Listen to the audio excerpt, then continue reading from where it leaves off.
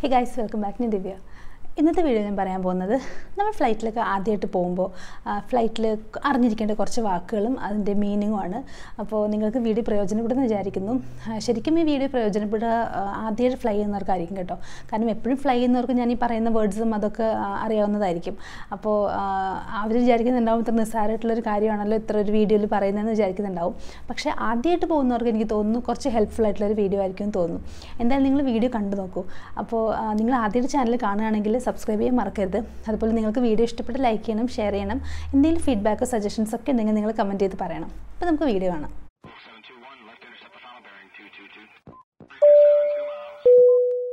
നമ്മൾ ഫ്ലൈറ്റിൽ ആദ്യമായിട്ട് പോകുന്ന സമയത്ത് പല വേർഡ്സും അതുപോലെ തന്നെ പല ഫ്രേസസ് നമ്മൾ കേൾക്കും, നമുക്ക് അറിഞ്ഞുകൂടാത്തത്.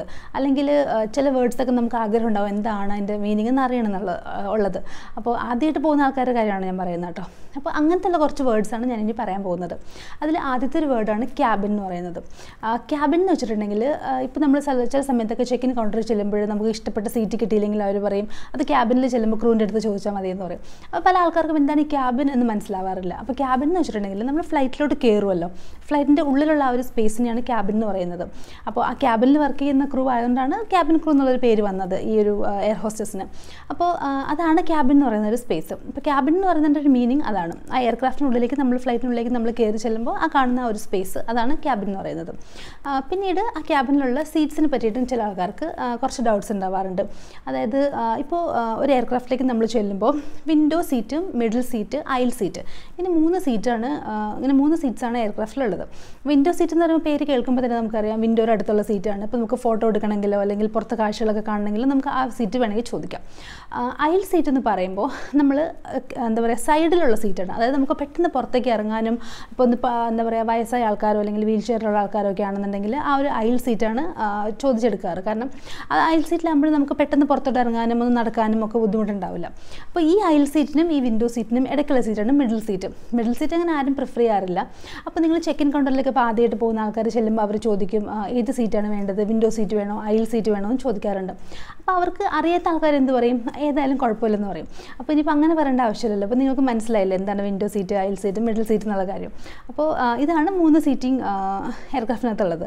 പിന്നീട് ഉള്ളതാണ് കോക്പിറ്റ്. കോക്പിറ്റ് എന്ന് പറയുമ്പോൾ അത് ഫ്ലൈറ്റിലെ ഏറ്റവും പ്രധാനപ്പെട്ട ഒരു ഏരിയയാണ്. അതായത് ക്യാപ്റ്റൻസ് ഇരിക്കുന്ന ഒരു സ്ഥലമാണ് കോക്പിറ്റ്. അവരുടെ കൺട്രോൾസും അതുപോലെ തന്നെ ഫ്ലൈറ്റ് ടേക്ക് ഓഫ് ചെയ്യുന്ന കൺട്രോൾസും ലാൻഡ് ചെയ്യുന്ന കൺട്രോൾസും എല്ലാം ഉള്ള ഒരു സംഭവമാണ് കോക്പിറ്റ് എന്ന് പറയുന്നത്.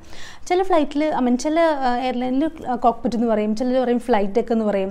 ഇപ്പോൾ ആദ്യമായിട്ട് പോകുന്നവരൊക്കെ ഉണ്ടെങ്കിൽ അനൗൺസ്മെൻ്റ് ഒക്കെ ചെയ്യുമ്പോൾ ക്യാപ്റ്റൻ പറയുന്ന കേൾക്കാം എപ്പോഴും ഇങ്ങനെ captain speaking from the flight deck എന്ന് പറഞ്ഞിട്ടാണ് ക്യാപ്റ്റൻ എപ്പോഴും അനൗൺസ്മെൻറ്റ് ചെയ്യുന്നത്. അപ്പോൾ പല ആൾക്കാർക്ക് ഈ ഫ്ലൈറ്റ് ഡെക്ക് എന്താണ് എന്ന് മനസ്സിലാവാറില്ല. അപ്പോൾ ഫ്ലൈറ്റ് ഡെക്ക് എന്ന് വെച്ചിട്ടുണ്ടെങ്കിൽ ക്യാപ്റ്റൻസ് ഇരിക്കുന്ന സ്ഥലം, അത് പൈലറ്റ്സ് ഇരിക്കുന്ന സ്ഥലമാണ് ഈ ഫ്ലൈറ്റ് ഡെക്ക് എന്ന് പറയുന്നത്. പിന്നീട് അടുത്തുള്ളൊരു ഇതാണ് ആംറെസ്റ്റ്.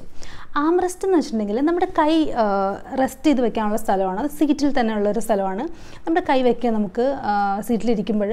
നമ്മൾ എന്താ പറയുക ഇന്നോവ വണ്ടിയിലൊക്കെ കണ്ടിട്ടില്ലേ, ചില ഇന്നോവ കാറിൽ ബാക്കിൽ ആംറെസ്റ്റ് ഉള്ളൊരു കാർസ് ഉണ്ടാവാറില്ല. അതുപോലെ തന്നെ നമ്മൾ സാധാരണ കാറിലൊക്കെ ഇപ്പോൾ ഇറങ്ങുന്ന കാറിലൊക്കെ ആംറെസ്റ്റ് എന്ന് പറഞ്ഞാൽ നമ്മൾ കൈ ഇന്ന് റെസ്റ്റ് ചെയ്യുന്ന സ്ഥലമല്ലേ, അതാണ് ആംറെസ്റ്റ്. അപ്പോൾ ഈ ആംറെസ്റ്റ് വേണമെങ്കിൽ നമുക്ക് ഫ്ലൈറ്റിൽ ലിഫ്റ്റ് ചെയ്ത് വയ്ക്കാൻ പറ്റും കേട്ടോ. അപ്പോൾ ഈ ഇപ്പോൾ നിങ്ങളുടെ അടുത്തുള്ള സീറ്റൊക്കെ എംറ്റി ആണെന്നുണ്ടെങ്കിൽ നിങ്ങൾക്ക് ഈ ആംറെസ്റ്റ് ഒന്ന് പൊക്കി വെച്ചിട്ട് ആ സീറ്റിൽ നിങ്ങൾക്ക് വേണമെങ്കിൽ ഒന്ന് കിടന്നുറങ്ങുകയൊക്കെ ചെയ്യാം. ഈ ആംറെസ്റ്റ് ലിഫ്റ്റ് ചെയ്യാൻ പറ്റുന്ന കാര്യം പല ആൾക്കാർക്കും അറിയുന്നുണ്ടാവില്ല. അപ്പോൾ അതുകൊണ്ട് ഞാനത് പറഞ്ഞത് ആംറെസ്റ്റിൻ്റെ കാര്യം. പിന്നീട് സീറ്റ് ബാക്ക് എന്ന് വെച്ചിട്ടുണ്ടെങ്കിൽ നമ്മുടെ സീറ്റിൻ്റെ ആ ഒരു നമ്മളെ ചാരിയിരിക്കുന്ന സ്ഥലമുണ്ടല്ലോ ബാക്ക്, അതാണ് സീറ്റ് ബാക്ക് എന്ന് പറയുന്നത്. അത് നമുക്ക് ഫ്ലൈറ്റിൽ റിക്ലൈൻ ചെയ്ത് വയ്ക്കാം അല്ലെങ്കിൽ അപ്രൈറ്റ് ചെയ്ത് വയ്ക്കാം. റിക്ലൈൻ ചെയ്യാന്ന് പറയുമ്പോൾ നമുക്ക് അതൊന്ന് ബാക്കിലോട്ട് ചെരിച്ചിട്ടിട്ട് നമുക്ക് വേണമെങ്കിൽ ഒന്ന് റിലാക്സ് ചെയ്തിരിക്കാം. അപ്രൈറ്റ് ചെയ്യാന്ന് പറയുമ്പോൾ അത് ജസ്റ്റ് അതിൻ്റെ എന്താ പറയുക നേരെയുള്ള ഒരു പൊസിഷനിൽ കൊണ്ടുവരിക, അതാണ് അപ്രൈറ്റ് എന്ന് പറയുന്നത്. ഈ ഫ്ലൈറ്റിൽ പലപ്പോഴും ആദ്യമായിട്ട് ആൾക്കാർ പോകുമ്പോൾ ടേക്ക് ഓഫിനും ലാൻഡിങ്ങിനും ക്രൂ വന്നിട്ട് പറയും സർ സീറ്റ് ബാക്ക് അപ്രൈറ്റ് ചെയ്ത് വയ്ക്കുക അല്ലെങ്കിൽ സീറ്റ് ബാക്ക് റിക്ലൈൻ ചെയ്ത് വയ്ക്കുക എന്നൊക്കെ പറയും. അപ്പോൾ ആൾക്കാർക്ക് പെട്ടെന്ന് മനസ്സിലാവാറില്ല. അപ്പോൾ റിക്ലൈൻ ചെയ്യാന്ന് വെച്ചിട്ടുണ്ടെങ്കിൽ ഇപ്പോൾ ബാക്കിലോട്ട് ഇങ്ങനെ ചാരി ഒന്ന് റിലാക്സ് ചെയ്തിരിക്കുക. അതുപോലെ തന്നെ അപ്രൈറ്റ് ചെയ്യാന്ന് വെച്ചിട്ടുണ്ടെങ്കിൽ അത് നേരെ അതിൻ്റെ ഒറിജിനൽ പൊസിഷനിലേക്ക് കൊണ്ടുവരിക. പിന്നീട് വേറൊരു വേർഡാണ് വിൻഡോ ഷെയ്ഡ്. വിൻഡോ ഷെയ്ഡ് എന്ന് വെച്ചിട്ടുണ്ടെങ്കിൽ ഇപ്പോൾ വിൻഡോ സീറ്റിലൊക്കെ നമ്മൾ ഇരിക്കുന്ന സമയത്ത് ആ വിൻഡോയുടെ ഇപ്പോൾ എന്താ പറയുക വിൻഡോ ക്ലോസ് ചെയ്യാനുള്ളൊരു ഷെയ്ഡാണത്. അത് നിങ്ങളെ വിൻഡോയിൽ നോക്കുമ്പോൾ നോക്കുമ്പോൾ നിങ്ങൾക്ക് കാണാൻ പറ്റും, അത് ക്ലോസ് ചെയ്യാനും ഓപ്പൺ ചെയ്യാനും പറ്റും. ഇപ്പോൾ എന്താ പറയുക, ഭയങ്കര സണ്ണി ഡേ ആണ്, ഇപ്പോൾ നമ്മൾ ഭയങ്കര വെയിലൊക്കെ വരികയാണെന്നുണ്ടെങ്കിൽ നമുക്ക് ജസ്റ്റ് അത് ക്ലോസ് ചെയ്ത് വെക്കാം. അതുപോലെ തന്നെ ഇപ്പോൾ നിങ്ങൾക്കത് ഓപ്പൺ ചെയ്തിട്ട് പുറത്തെ കാഴ്ചകളൊക്കെ കണ്ടിരിക്കണമെന്നുണ്ടെങ്കിൽ അത് ഓപ്പൺ ചെയ്ത് വെക്കാം. അതിന് വേണ്ടിയിട്ടുള്ളൊരു ഇതാണ്. ടേക്ക് ഓഫിനും ലാൻഡിങ്ങിനുമാണ് സാധാരണ ക്രൂ വന്നിട്ട് പറയാറ് അതൊന്ന് ഓപ്പൺ ചെയ്ത് വെക്കാൻ വേണ്ടിയിട്ട്. അപ്പോൾ വിൻഡോ ഷെയ്ഡ് എന്താണെന്ന് ആൾക്കാർക്ക് പെട്ടെന്ന് പിടികിട്ടാറില്ല. അപ്പോൾ അത് അടുത്തൊരു വേർഡാണ്. നമ്മൾ സീറ്റിലിരിക്കുമ്പോൾ വിൻഡോ ഷെയ്ഡ് എന്ന് വെച്ചിട്ടുണ്ടെങ്കിൽ വിൻഡോയിൽ അങ്ങനെ നമുക്ക് ക്ലോസ് ചെയ്യാനും ഓപ്പൺ ചെയ്യാനുള്ള ഒരു ഇതാണ്, ഷെയ്ഡാണ്. പിന്നീടുള്ളതാണ് ലാവറ്ററി. ഫ്ലൈറ്റിൽ ടോയ്ലറ്റിന് പറയുന്നത് ലാവറ്ററി എന്നാണ്. പല സമയത്തും ആൾക്കാർ ഈ ലാവറ്ററി എന്ന് പറയുന്നത് എന്താണെന്ന് അവർക്ക് മനസ്സിലാവാറില്ല. നമ്മൾ bathroom, rest room, washroom, toilet എന്നൊക്കെ നമ്മൾ സാധാരണ പറയാറില്ലേ, അതിൻ്റെ വേറൊരു വേർഡാണ് ലാവറ്ററി എന്ന്. അപ്പോൾ ഫ്ലൈറ്റിൽ പോകുമ്പോൾ ഫ്ലൈറ്റിൽ ടോയ്ലറ്റിന് പറയുന്നത് ലാവറ്ററി എന്നാണ്.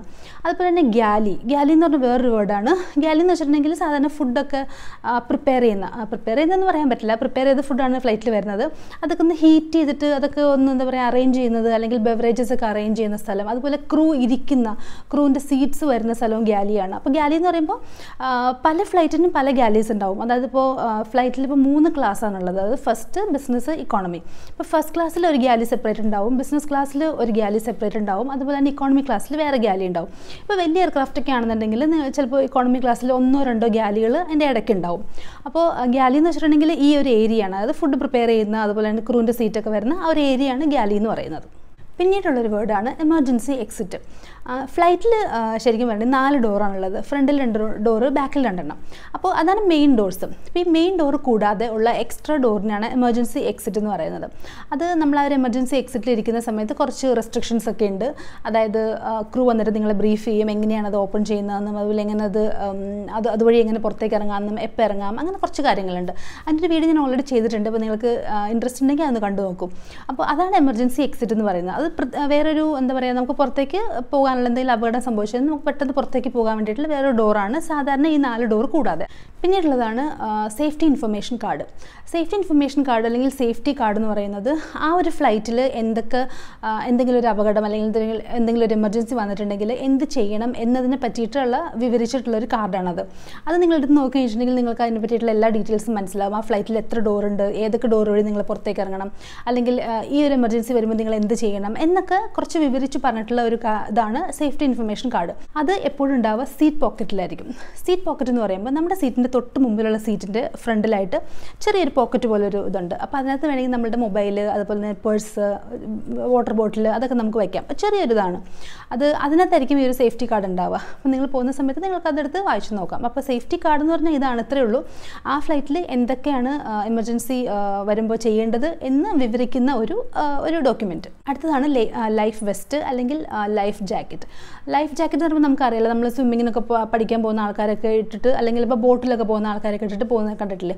അപ്പോൾ ആ ഒരു സെയിം സാധനമാണ്, പക്ഷേ ഒറ്റൊരു വ്യത്യാസമേ ഉള്ളൂ. നമ്മൾ പുറത്തൊക്കെ പോകുന്ന സമയത്ത് സ്വിമ്മിംഗ് പൂളിലൊക്കെ നമ്മൾ ഇറങ്ങുമ്പോൾ അത് ഓൾറെഡി ഇൻഫ്ലേറ്റ് ചെയ്തൊരു ജാക്കറ്റ് ആയിരിക്കും നമ്മൾ ഇടുന്നത്. അത് നമ്മൾ ഓൾറെഡി വീർത്തിരിക്കുന്ന ജാക്കറ്റ് ആയിരിക്കും, അതിനുള്ളിൽ ഓൾറെഡി എയർ ഫില്ല് ചെയ്ത ജാക്കറ്റ് ആയിരിക്കും. പക്ഷേ ഫ്ലൈറ്റിലുള്ളത് ഓൾറെഡി എയർ ഫില്ല് ചെയ്യാത്തതാണ്. നമ്മൾ എന്തെങ്കിലും എമർജൻസി വരുമ്പോൾ മാത്രം ഫില്ല് ചെയ്യേണ്ടതാണ്. ആ ഒരു വ്യത്യാസം മാത്രമേ ഉള്ളൂ. അപ്പോൾ ഈ ഒരു വീഡിയോ ഡെമോൺസ്ട്രേഷൻ ഞാൻ പറഞ്ഞതുപോലെ കാണിക്കുമ്പോൾ അതിൻ്റെ ഡീറ്റെയിൽസ് എല്ലാം അവർ കാണിച്ചു തരും. എങ്ങനെ അത് ഇടണം, അത് എപ്പോൾ അത് എന്താ പറയുക ബ്ലോ ചെയ്യണം, അത് ഊതി അത് വീർപ്പിക്കണം എന്നൊക്കെ കാണിച്ചു തരും. അപ്പോൾ അതാണ് ലൈഫ് വെസ്റ്റ് അല്ലെങ്കിൽ ലൈഫ് ജാക്കറ്റ്. പിന്നീടുള്ളതാണ് ടർബുലൻസ്.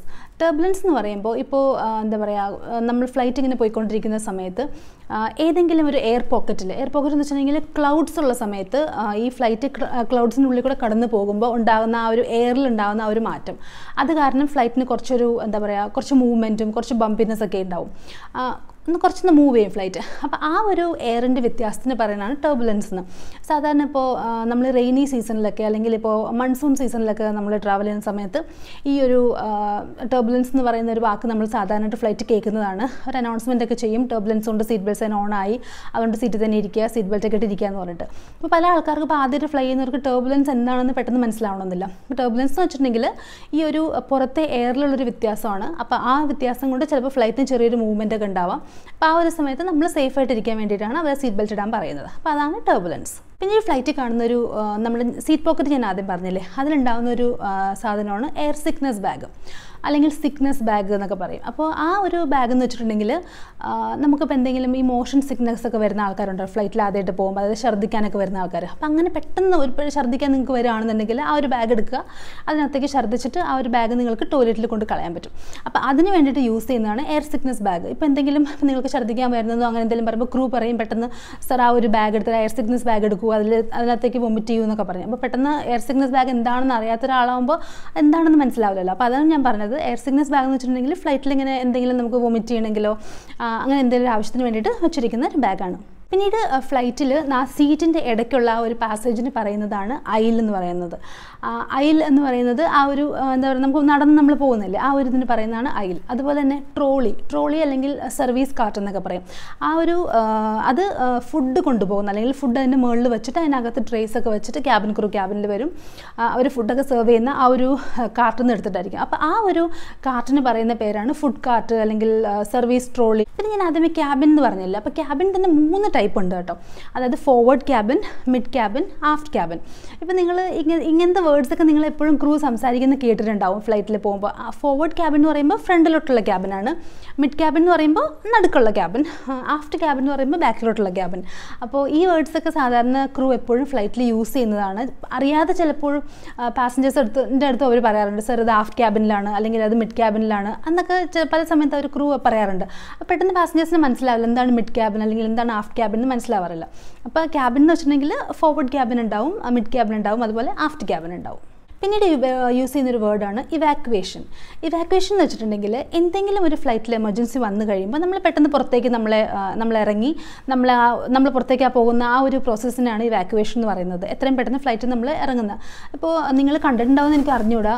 ഇപ്പോൾ എന്താ പറയുക, എമിറേറ്റ്സിൻ്റെ ഒരു ഫ്ലൈറ്റ് ട്രിവാൻഡ്രത്ത് നിന്ന് ദുബായിലേക്ക് പോകുന്നൊരു ഫ്ലൈറ്റിന് ഇതുപോലെ ഫയർ ആയിരുന്നു ദുബായിൽ ലാൻഡ് ചെയ്ത് കഴിഞ്ഞപ്പോൾ.